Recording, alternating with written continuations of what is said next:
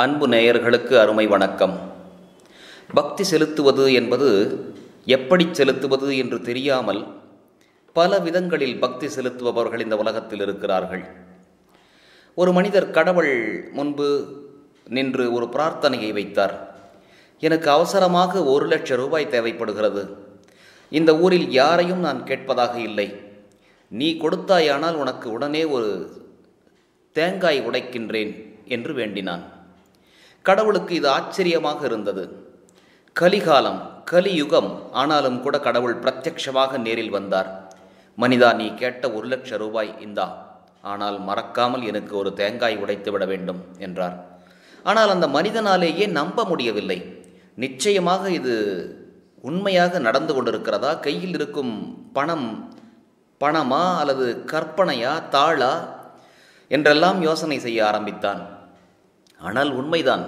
எண்ணி பார்த்தான், 1,00,000 ரூபாய் இருக்கிறது. உடனே ஓடினான். இருப்பு கொள்ளவில்லை. கடைத்தெருவிலே ஒரு தேங்காய் கடையிலே தேங்காய் ஒன்றை விலை பேசினான்.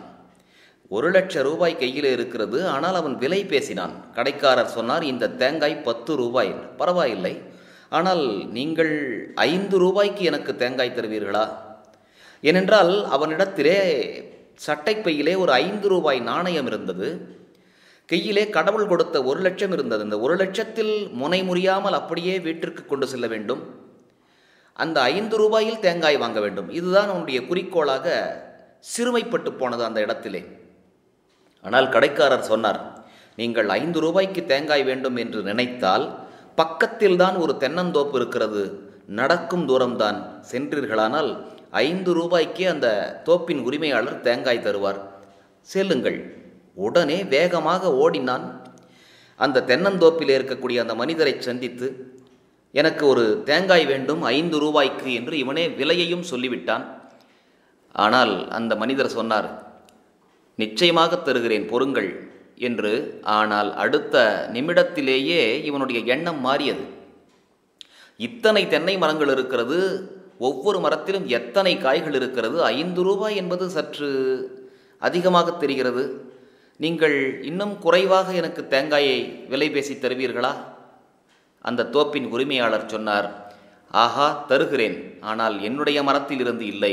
அங்கே ஆற்றங்கரையிலே தன்னந்தனியாக தென்னை மரம் இருக்கிறது பாருங்கள், அது யாருடையதும் இல்லை. நீங்களாக ஏறுங்கள், தென்னையை பறித்து கொள்ளுங்கள். ஆனால் எனக்கு 1 ரூபாய் தர வேண்டும். நான் தானே உங்களுக்கு அதற்கான ஆலோசனையை சொன்னேன் என்றார் அவர்.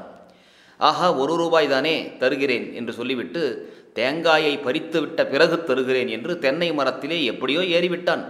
அந்த தென்னை மரம் எப்படி இருந்தது என்றால், சற்றே வளைந்து ஆற்றினுடைய நடுப்பகுதி வரை நீண்டு மீண்டும் நிமிர்ந்து இப்படி வளைந்து நெளிந்து காணப்பட்ட ஒரு மரம். பொதுவாக ஆற்றங்கரையிலே இப்படிப்பட்ட மரங்கள் எல்லாம் இருக்கும். அந்த மரத்தில் எப்படியோ ஏறிவிட்டான். தேங்காய் ஒன்றை பறிக்கலாம் என்று நினைத்து கொண்டிருக்கும் பொழுது கை நழுவியது. சட்டைப்பையிலே 1,00,000 ரூபாயும் 5 ரூபாய் நாணயமும் இருக்கிறது. இந்த நொடியில் அவனுடைய மனம் முழுவதும் எப்படி இருந்தது என்றால், இந்த 1,00,000 ரூபாயை எப்படியாவது நாம் பாதுகாக்க வேண்டும், நமக்கு தேங்காய் முக்கியமல்ல என்று நழுவிய கையை திருப்பி எட்டி பிடித்தான். அது காய்ந்து இன்றைக்கோ நாளைக்கோ என்று விழும் நிலையில் இருந்த தென்னை மட்டை. அந்த தென்னை மட்டையை பிடித்து கொண்டான். பரவாயில்லை, அது விழவில்லை, ஏதோ கொஞ்சம் கெட்டியாக இருக்கிறது. அடுத்த நொடி என்ன செய்வது என்று யோசித்தால், ஒரு யானை பாகர் யானையை குளிப்பாட்டி கொண்டிருந்தார். யானை பாகரே, எனக்கு நீங்கள் ஒரு உதவி செய்வீர்களா? என்ன வேண்டும் சொல்லுங்கள். அந்த யானையை சற்றே எனக்கு கீழே கொண்டு வாருங்கள். நான் விழும் நிலையில் இருக்கிறேன். நீங்கள் யானை மேலே ஏறி நின்று கொண்டு என்னுடைய காலை பிடித்து சற்றே மெதுவாக இறக்கினீர்களானால் உங்களுக்கு 10,000 ரூபாய் தருகிறேன். ஆஹா, யார் காலையாவது பிடித்தால் 1 ரூபாய் கூட தேறுவதில்லை. ஆனால் இவர் காலை பிடித்தால் 10,000 ரூபாயா? உடனே அவர் அங்கிருந்து புறப்பட்டு வந்தார். யானையோடு வந்தார். யானையின் மேலே நின்று கொண்டு இவனுடைய கால்கள் இரண்டையும் இறுகப் பற்றினார். மெதுவாக நீங்கள் கையை விடுங்கள் என்று சொல்லிக் கொண்டிருக்கும் பொழுது யானை தண்ணீருக்குள் நகர ஆரம்பித்தது. இப்பொழுது காய்ந்த தென்னை மட்டையை பிடித்து கொண்டு இருவரும் தொங்கிக் கொண்டிருக்கிறார்கள். கீழே இருப்பவர் சொல்லுகிறார், மேலே இருக்கும் அந்த 1,00,000 ரூபாய் வைத்திருக்கக்கூடிய மனிதரை பார்த்து, நீங்கள் கையை விட்டு விடாதீர்கள், ஏனென்றால் பாரம் தாங்காமல் இருவரும் சேர்ந்து விழுந்து விடப் போகிறோம், ஜாக்கிரதை, நீங்கள் அப்படியே பத்திரமாக இருங்கள், நான் உங்களுக்கு 5000 ரூபாய் பரிசாக தருகிறேன் என்றான். உடனே அந்த மனிதருக்கு அளவு கடந்த ஆசை. 1,00,000 ரூபாய் கையில் இருக்கிறது, 5000 ரூபாய் இவர் நமக்கு தருகிறார் என்றால் நாம் இந்த தென்னை மட்டையை இறுகப் பற்றி கொள்ள வேண்டும் என்று நினைத்தானே ஒழிய அந்த மட்டை எவ்வளவு தூரத்திற்கு தாக்கு பிடிக்கும் 2 மனிதர்களினுடைய எடையை என்பதை பற்றி சிந்திக்கவில்லை. ஆக இப்படி சென்று கொண்டிருக்கிறது ஒரு 5 நிமிடங்கள். அடுத்து ஒரு ஒட்டகக்காரர் வந்தார். ஒட்டகக்காரரே, நீங்கள் ஒரு உதவி செய்யுங்கள், எங்கள் இருவரையும் பத்திரமாக இறக்குங்கள், ஒட்டகத்தோடு கீழே வாருங்கள் என்று இருவரும் கேட்கலானார்கள். இருவரும் சொல்லுகிறார்கள், நாங்கள் ஆளுக்கு 5,000 தருகிறோம், எங்களை காப்பாற்றுங்கள் என்று. அவனுக்கு ஆசை ஏற்பட்டது, யாருக்குத்தான் ஆசை ஏற்படாது? காலை பிடித்து இறக்கினால் 5,000 இதோ வருகிறேன் என்று ஒட்டகத்தின் மேலே நின்று கொண்டு கீழே 2வது இருப்பவனுடைய காலை இறுகப் பற்றி கொள்ளுகிறான். அப்பொழுது ஒட்டகமும் நகர்ந்தது. அடுத்த நொடி 3 பேரினுடைய பாரத்தை தாங்காமல் தென்னை மட்டை அருந்து விழ மூவரும் ஆற்றோடு போனார்கள். ஆனால் மூவரும் போனதை பற்றி பேச்சு அல்ல. மூவரும் அங்கே 1,00,000 ரூபாயை முதல் மனிதரும் அதற்கடுத்த மனிதன் 5,000 வைத்து கொண்டிருந்தான். அவன் 5,000 இழந்தான். மூவரினுடைய உயிரே இழந்தது. ஆக இந்த கதை அல்லது இந்த நிகழ்வு நமக்கு என்ன பாடத்தை தருகிறது என்று நீங்கள் யோசித்தீர்களா? அதாவது ஏதோ ஒரு சிறிய ஒரு பொருளுக்காக பெரிய பொருளை கோட்டை விடக்கூடிய மனிதர்கள்தான் இந்த உலகத்தில் அதிகம். சிறிய பொருளுக்கு பெருத்த அளவிலே ஆசைப்படுவோம், அதை நோக்கியே நம்முடைய செயல்கள் இருக்கும். ஆனால் பெரிய அளவிலான பொருள்களை கோட்டை விட்டு விடுவோம். அதாவது சிற்றின்பத்திற்கு ஆசைப்படுவோம், பேரின்பத்தை விட்டுவிடுவோம். இதுதான் நம்முடைய இந்து மத தத்துவங்கள் எல்லாம் விளக்கக்கூடிய செய்தி. நாம் சிற்றின்பத்திலே மூழ்கி திளைக்கின்றோம், ஆனால் பேரின்பத்தை நோக்கிய பயணத்தை மறந்து விடுகிறோம்.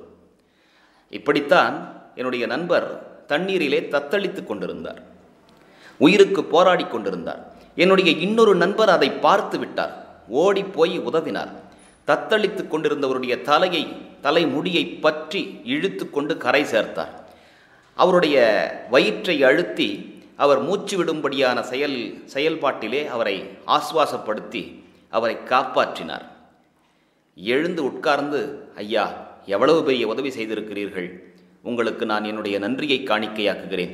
ஏனென்றால் என்னிடத்தில் எந்த பொருளும் இல்லை, நீங்கள் பொருள் தர வேண்டியது இல்லை, நான் என்னுடைய கடமையை செய்தேன் என்றார் என்னுடைய நண்பர். அதற்கு அவர் சொல்லுகிறார், நன்றி, சரி அது இருக்கட்டும், நான் தண்ணீரிலே மூழ்கும் பொழுது என்னுடைய சட்டைப்பையிலே 1 ரூபாய் நாணயத்தை வைத்திருந்தேன், நீங்கள் ஏதேனும் பார்த்தீர்களா என்றாராம் அவர். இப்படியும் சில மனிதர்கள் இருக்கத்தான் செய்கிறார்கள் உலகத்தில். ஆக மக்களே, மனிதர்களே, நண்பர்களே, நீங்கள் சிற்றின்பத்தில் மூழ்கி திளைத்து பேரின்பத்தை மறந்து விடாதீர்கள். அதாவது நீங்கள் உங்களுடைய சிறிய குறிக்கோளற்ற சாதாரண செயல்களுக்காக பெரிய குறிக்கோள்களை மறந்து விடாதீர்கள். உங்களுடைய இலக்கு மிகப்பெரியதாக இருக்கட்டும். நன்றி.